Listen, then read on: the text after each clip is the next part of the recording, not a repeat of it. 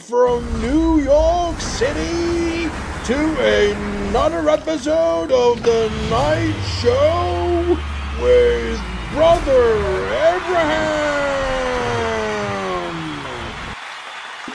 We'd like to go to the main topic of tonight, where we said, please come and teach us how to make Hajj to Oxford University. So we're not here to debate, we're here to learn. Allah, grab your pen and papers, and Edip will explain to us how we're going to make Hajj, where we should go and make Hajj, and when we should go and make Hajj, and so on. Edip, the floor is yours. Assalamu alaikum. I feel myself in a ring. How many of you here? Goodness sake. That is tough to talk in here, but I will try my best.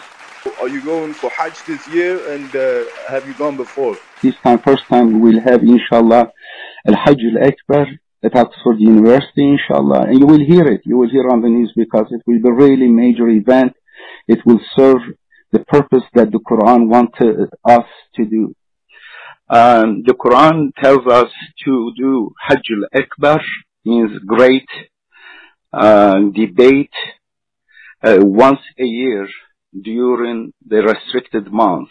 All humans are invited because it is about discussing important issues involving humanity.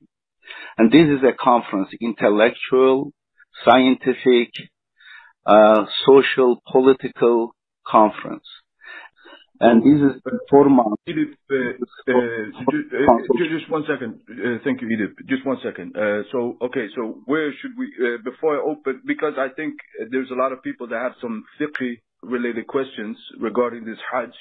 But before we open up, you're saying it's Muslims and non-Muslims that go, but where should we go and have this great debate during Dhul Hijjah? And so if you can say where we should go, and then I open up for some fiqh questions. In Arafah means the ID recognition place, where they will be showing their IDs, and over that they may sign the agreement there. They will not violate the rules. If they violate, they will do this and that. If you come there with your weapon or angry, we see you have kind of chips on your shoulder, then we say, brother, it's not a good place for you. Go somewhere, get some rehabilitation, and then next year, inshallah, come join us. And therefore, in order to have this conference go properly, few things are prohibited during the conference. During the conference, sexual affair with women is prohibited.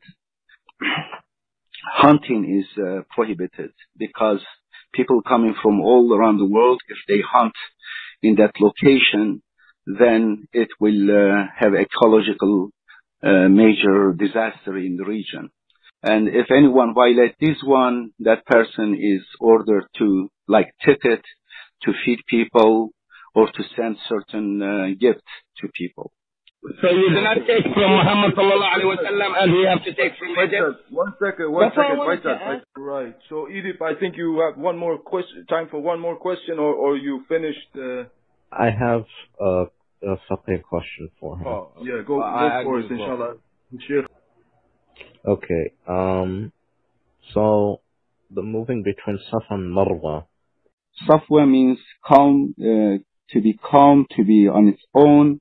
Al-Marwa, in Arabic, Al-Murwa comes from Marwa. The same thing. It means chivalry, means helping others.